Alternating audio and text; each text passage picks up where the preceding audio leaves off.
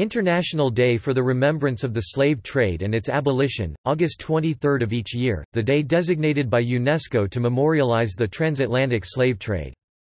That date was chosen by the adoption of Resolution 29C-40 by the organization's General Conference at its 29th session. Circular CL. 3494 of July 29, 1998, from the Director General invited ministers of culture to promote the day. The date is significant because, during the night of August 22 to August 23, 1791, on the island of Saint-Domingue, now known as Haiti, an uprising began which set forth events which were a major factor in the abolition of the transatlantic slave trade. UNESCO member states organize events every year on that date, inviting participation from young people, educators, artists and intellectuals.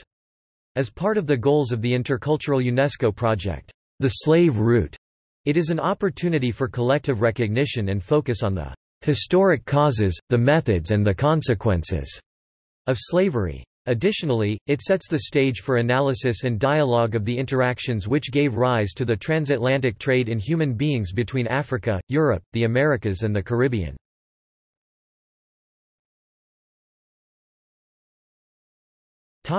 Activity within different nations.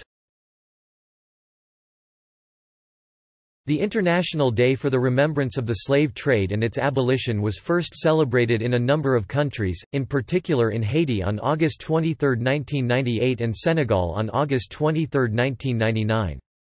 A number of cultural events and debates were organized.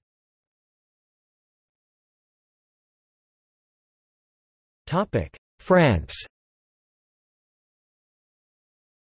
In 2001 the Museum of Printed Textiles Musée de l'Impression sur Étoffes in Mulhouse, France, conducted a fabric workshop entitled, Indiens de traité, a type of calico used as currency in trade for Africans.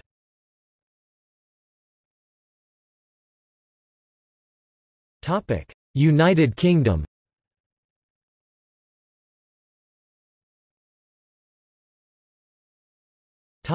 Liverpool.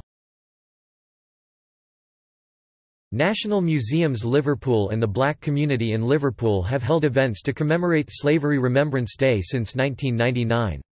The Liverpool Slavery Remembrance Initiative, a partnership between National Museums Liverpool, individuals from the Liverpool Black community, Liverpool City Council, Liverpool Culture Company and the Mersey Partnership, was founded in 2006 to lead on the organisation of the event. The International Slavery Museum in Liverpool opened its doors on August 23, 2007. The Walk of Remembrance through the city began in 2011, which has been led by Dr. G. Walker since 2013. The route passes the site of Old Dock where slave ships were moored and been repaired, and finishes at the Dr. Martin Luther King Jr. building where it is closed by a libation ceremony at Albert Dock.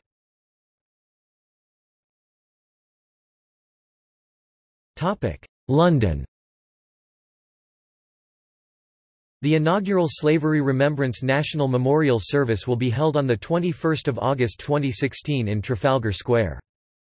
The National Maritime Museum in Greenwich hosts an annual commemoration event on 23 August which closes with a silent ceremony on the banks of the River Thames.